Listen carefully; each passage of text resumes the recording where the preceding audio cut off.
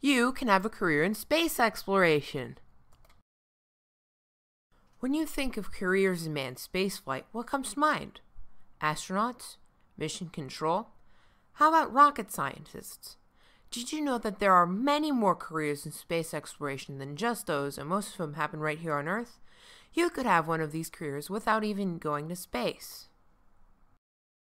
Do you like exercise? Do you like plants? Do you like building and inventing things? Do you like learning about the human body? You can do any of these things for a career in space exploration without even leaving Earth. Isn't that amazing? Want to learn more? This video is for you. First, we will take a look at the study of how the human body works in space, which is known as human physiology. Did you know that being in space can change your eyesight?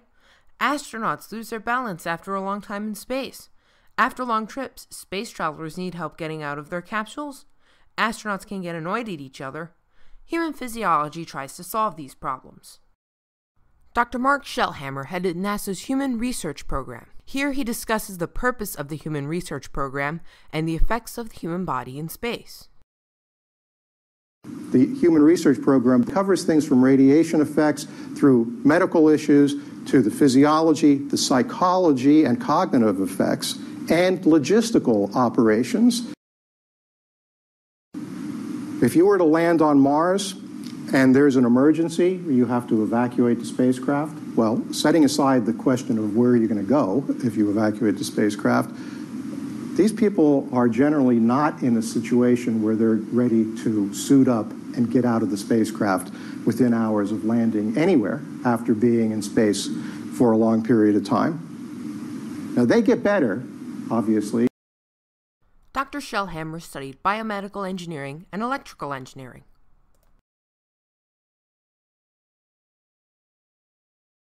Did you know that exercise is vital for travelers in space?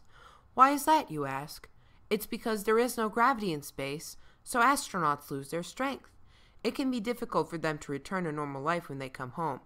They may be unsteady on their feet. Dr. Andrea Hansen is the manager of the Exercise, Physiology, and Countermeasures Lab at the NASA Johnson Space Center.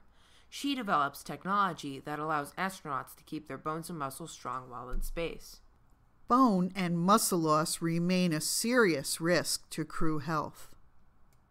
Dr. Hansen studied aerospace engineering, bioastronautics, microgravity sciences, and chemical engineering. Astronaut Karen Nyberg can go for a run in space. Luckily, we have the capability to run here on the space station too. In fact, it's one of the 3 exercises that we do on a daily basis to help keep our hearts and our bones and our muscles strong while we're here without the gravity pull of Earth affecting our body every single day.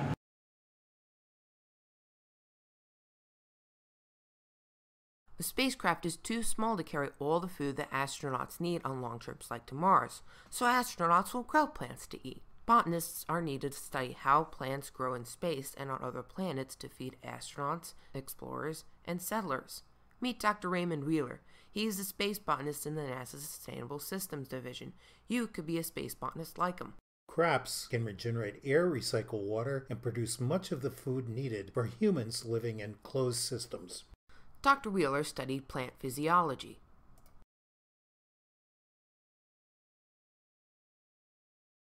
People will need places to live and work in deep space and on other planets.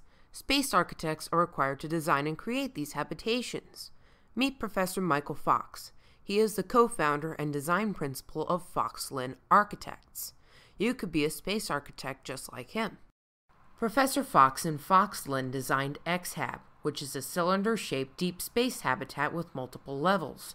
It contains everything that the astronauts need. The X-Hab was designed to travel between planets and to stay on Mars. Professor Fox studied architecture. What if you can't take everything you need into space? The NASA's In-Space Manufacturing Program, or ISM's motto is, "Make it, don't take it." This is because they develop technologies that allow astronauts to simply make all of the things that they need while they are in space. This may include medicines, tools, even food and places to live. How would they do this, you ask? The answer is simple: 3D printing. For example, medicines cannot survive in space for as long as they do on Earth. This is because there is a lot of harmful radiation in space. Rather than wait for a resupply mission, 3D printers can be used to print medications on long space missions. Amazing, right? It gets even better. Where will people live when they get to Mars? What if they used a giant 3D printer? Here's one idea. The printer lands on Mars before the humans. It prints buildings from the ground up using only materials from Mars. Someone needs to invent these things. Maybe it will be you. Professor Fox has advice for you. Just explore everything out there when you're young and then find what you really like to do. Then stay focused on that and you will succeed. We have covered only a few of the many careers in space exploration that take place right here on Earth. Remember, you too can have a career in space exploration.